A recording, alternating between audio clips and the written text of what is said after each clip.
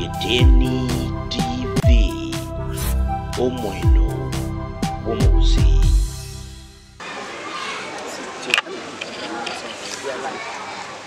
Are we set? Yeah, we're set. Very good. A very good morning. Wonderful weather in Kisii. We are very happy to have woken up.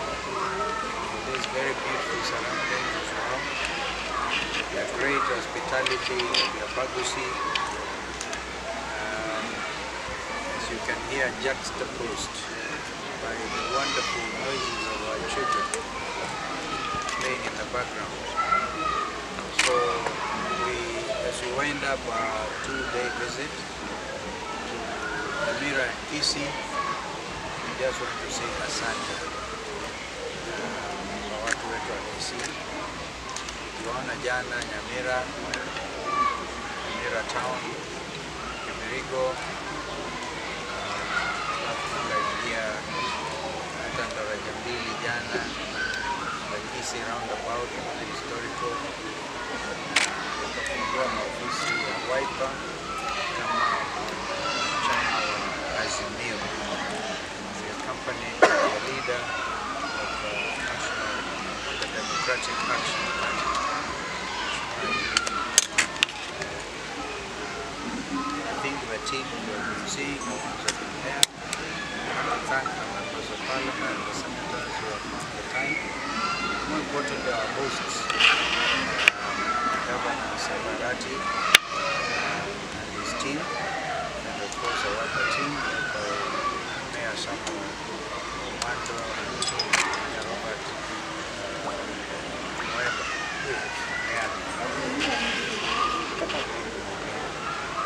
So,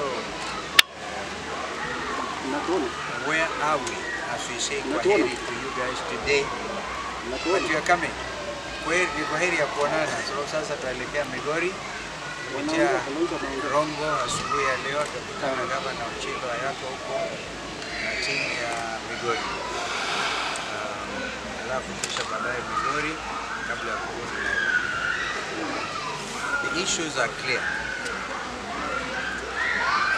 The people, just like every other Kenyan, the Bagusi are feeling the weight of over-taxation.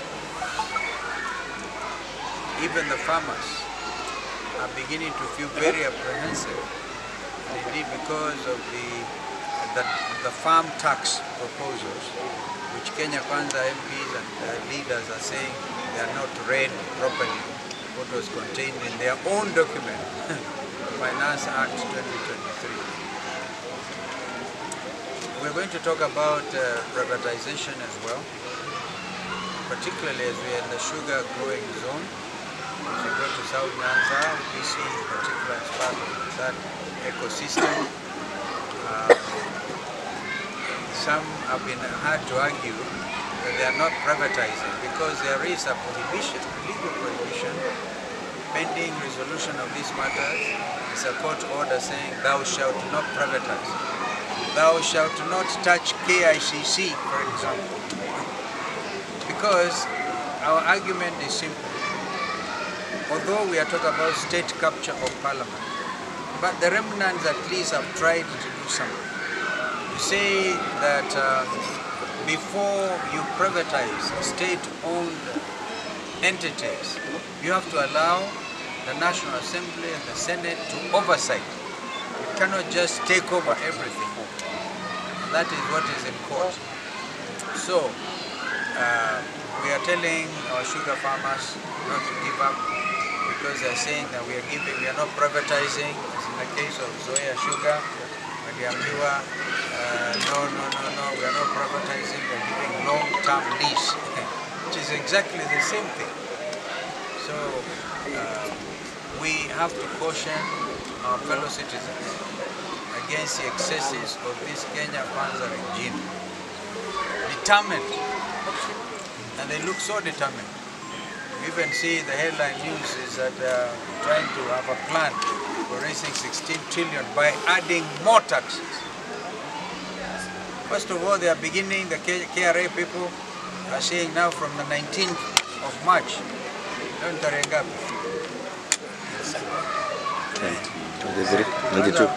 3 days.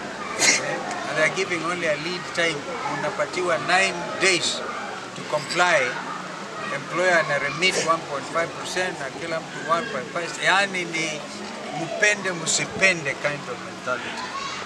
Even though the issues are still being canvassed in our course of justice. So we have shared these thoughts with the people of Kisii and people of Nyamira. We've also made it very clear that we are watching the security agencies in particular because they have issued a direct threat against the life of Governor Simbarati. We made this very clear yesterday. And we're also saying Azimio is united. We are so focused, in fact, even more than ever before. Because all we are saying is let our captain, our brother Raila Odinga, go on and get this seat. And we are all fully in support. We are praying for him. Even some of us know some of these dynamics. We are able to see what we can do. But that does not mean kwamba Azimio itasambaratika. On the contrary, the people, we realize kusambaratika kwa Azimio will mean dashing the hopes and aspirations of Kenyans who want to see nothing but justice in their country. They want to see the education of their children also taken to the next level. But what is happening, the education sector imesambaratika. Capitation to schools. Schools are closing anytime, I think, in the next few days. And the head teachers have not received this money. And instead we are seeing of misappropriation and headline news again in the nation of monies in the education sector. So it looks like Kenya Kwanza is on a free-fall kind of approach. And they don't seem to listen to anybody other than themselves. The admission by William Ruto himself that he knows there are cartels interfering at every level. And I said yesterday, if the president himself accepts there are cartels on the loose and that he promises to read by detail, line by line, in the budget proposals, what does that tell you? The architects of all these are his own ministers. So his admission is corruption is rampant. Kwa hivyo tunawahimiza tu wakiwepo nyinyi washikadau wa maana sana wana media. On your part, we also want to speak this morning from Kisii. Kwamba you have seen a deliberate effort at muzzling the free media in this country. That's the next thing. We are reading the Minister of Interior nataka kusema ati TikTok kwa mfano iko na security concerns. TikTok security gani? You also want now to interfere with the social media, the only thing now standing, because you want to fix the nation, you want to fix the standard, you want to fix standard media, you want to fix royal media or threaten them. We are saying as Azimio la Umoja One Kenya that we are standing with the free media. Na nyinyi pia ujaribu kujikomboa. Hey, you know now you cannot get advertising space unless you are doing it through the Star, and we know who the owners are of that publication, whose circulation is very, very minimal. So this is it. We've been watching, and so you should feel encouraged. So as we now set sail for Migori, we are very happy. I can ask my brother Eugene to add particularly on separatism of uchumi na kila kitu na hawa na Kenya Kwanza. Yeah, Kwanza aongea na we'll take questions, yes. Thank you very much, ladies and gentlemen of the press.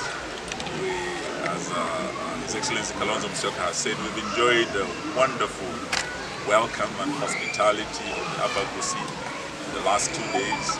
We are very, very pleased and grateful to Governor Simbarati, the governor of the great county of Kisii, the incoming governor of Nyamira, to Ben Momadi. We were in Nyamira yesterday. We are very, very pleased. But equally, we are very concerned about what our fellow Kenyans have shared with us. And my brother Kalonzo Msyoka and I have been traversing this country. We were in Kajiado, we went to Meru, we went to Embu, Tarakanith, we've been to Mount Kenya, we have come down to the lake. But right from Isinya in Kajiado to Isibania in Kuria, where we are going, the cry is the same: taxation, over-taxation. And people are talking about one name and one name only, Zakai. And